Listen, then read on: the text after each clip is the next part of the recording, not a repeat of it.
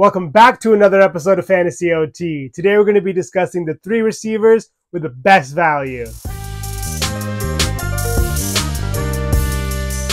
Starting things off at number 3, Brandon Aiyuk. The Arizona State Sun Devil has been getting rave reviews out of camp. Coming off of his first 1,000-yard season, I see no reason for him not to do it again this year. Aiyuk, to me, is the only true receiver on the team. Yes, they have Deebo Samuel, but he's more of a, as he puts it, a wide back. He gets used in the running game, the return game, the screen game, which is great for fantasy, but it doesn't make him a true receiver. And of course, they have George Kittle as well, but you never know when he's going to be relegated to blocking. There are games where he's pretty much a glorified offensive lineman and doesn't run many routes. What excites me the most about Aiyuk this year is the fact that he has a high IQ quarterback that knows how to throw him open, coupled with the fact that over the last 2 seasons, he really hasn't come off the field, boasting a snap share of 83% and 91% respectively. And what that tells me is that the 49ers both need and want him on the field as much as possible.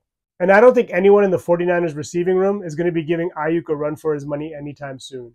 Jauan Jennings is more of a possession receiver that has a pop-off game here and there, but it's not consistent enough to worry about.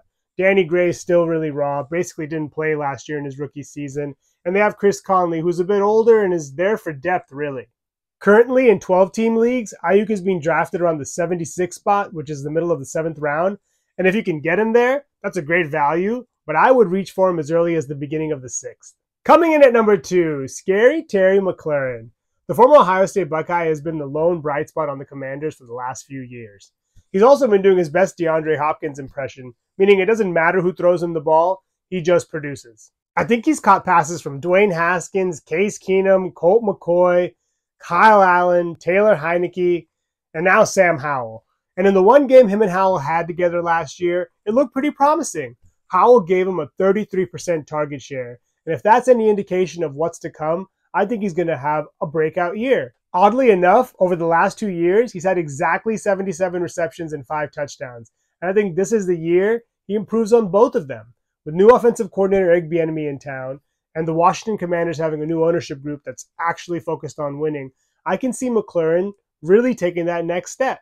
In 12-team leagues, he's currently being drafted between that wide receiver 20 to 23 spot, and this is a guy that finished as the wide receiver 14 last year. So I think if you can get him at that 20 to 23 spot, that's a great value. But honestly, I would reach for him a little bit early. He's definitely going to be a consistent WR2, but I think he may put up low-end WR1 numbers if Howell can really put it together and be consistent.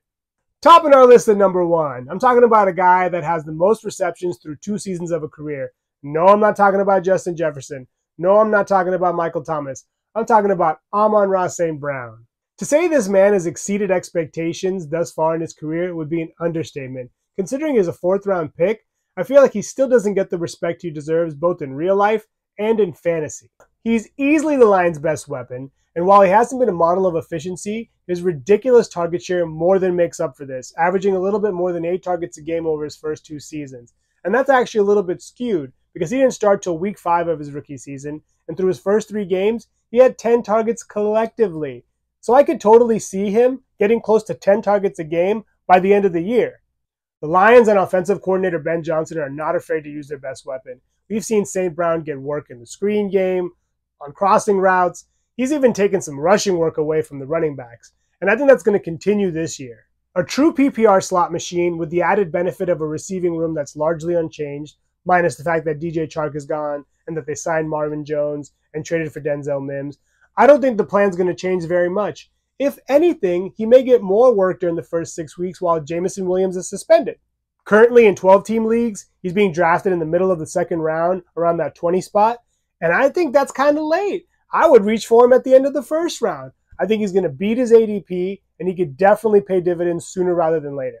That does it for me in Fantasy OT. Those are the 3 receivers with the most value. Please subscribe and leave your thoughts in the comments below.